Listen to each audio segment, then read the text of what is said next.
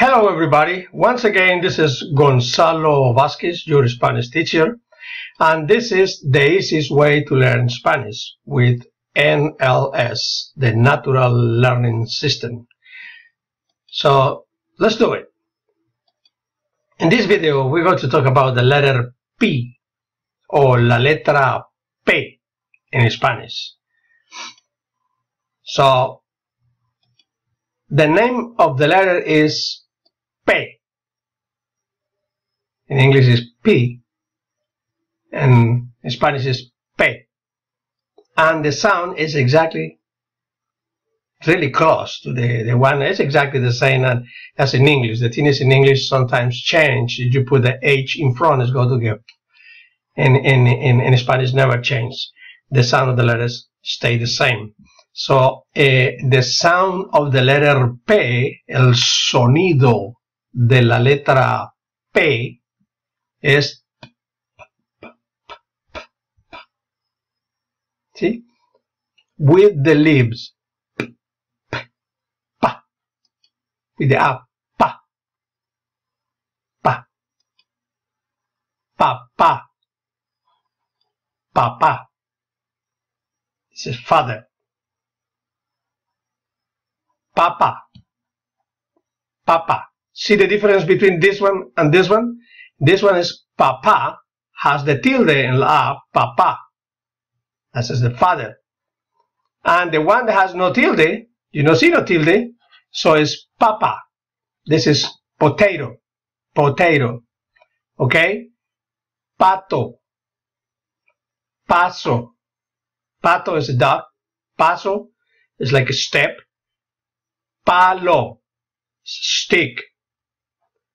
Pasta. Everybody knows what pasta is. The same pasta in English. Pasta. Okay, so we have pa, papa, papa, pato, paso, palo, pasta. Once again, remember the difference between papa y papa. Okay? Now, con la letra E, la P con la letra E will be P. P. Peso is weight, weight. No, heavy weight. Peso, pesado. Perla. Everybody know the pearls. Pera. It's a pear, you know, the fruit. Perro. It's a dog. Pena. Pena is when the person is too shy and feel like he, say something and ooh, I don't want. Peste. Peste is something, this is some kind of disease, something that, yeah, like peste disease is like the weeds that we have in the grass is pest. Pest. Okay? Basically the same.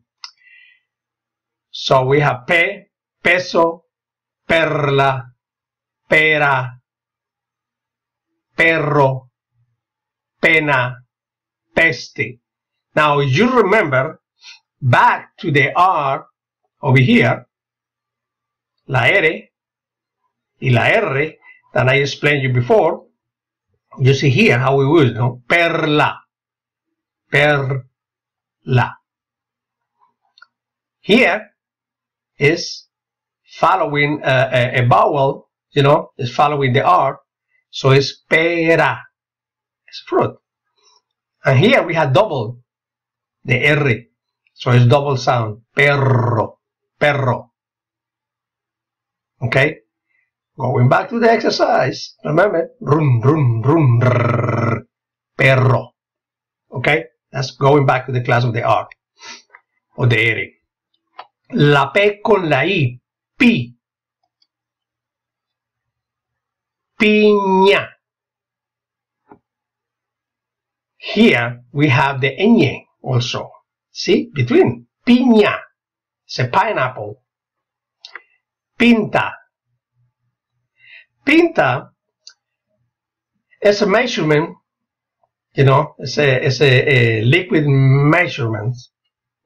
And also, in some countries, they use it as a, like a, you know, a handsome man or a person, you know, just dressed very well and looks good. So they, oh, estás pinta.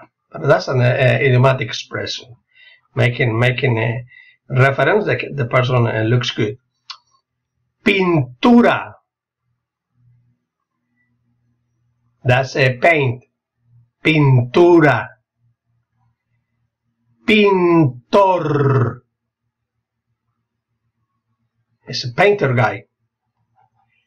Pinza. It's a long-nosed players. Pinza. Also is well known as a pinza. Is that kind of the clippers or no clippers on that they put away, the ladies put in the hair to hold it in place. Pinza. Okay. Pincel. Pincel is the really is pencil. Everybody know what pencil is. You know, the really thin brush that they used to paint. Okay, so we have piña, pinta, pintura, pintor, pinza, pincel. Con la letra O will be po. Pollo. It's a chicken. Polo. North Pole, South Pole. Pozo. It's a well. Pozo, well water. Potro. Potro is a horse, a young horse. Potro. Postre, a dessert. Poste is a post, telephone post, light post. Okay, once again, P con la O, po, pollo. You go to hear some people, then they say pollo. Some people go to say pollo. It's pollo, polo, pozo, potro, postre, poste. Okay, con la U will be pu. Punta, the tip, front tip, punta. The tip of my shoes, you know, la punta de mi zapato. Puglia, puglia is something, it's also like a tip, really sharp tip than if you put it on your body, you know, you feel like it's scratching you. Puglia. Pulga. It's a flea. Those fleas is popular in the dogs, you know, as a kind of the animals that go with the dogs and everything. Pulgar. Pulgar is pulgar is the dumb, you know, this is the pulgar. Yes, pulgar. Pulido. Pulido is a sharp person, you know, look sharp or look smooth, or also you can hear it as a proper last name. Puro, that's pure. Pure, same thing. Okay, so once again, pu, punta, puglia, pulga, pulgar, pulido, puro. So remember, this is the easiest way to learn Spanish with the natural learning system. Don't forget to subscribe. In my channel, you can go ahead and subscribe. You can contact me anyway if you want it. You can go ahead to my webpage or send me an email.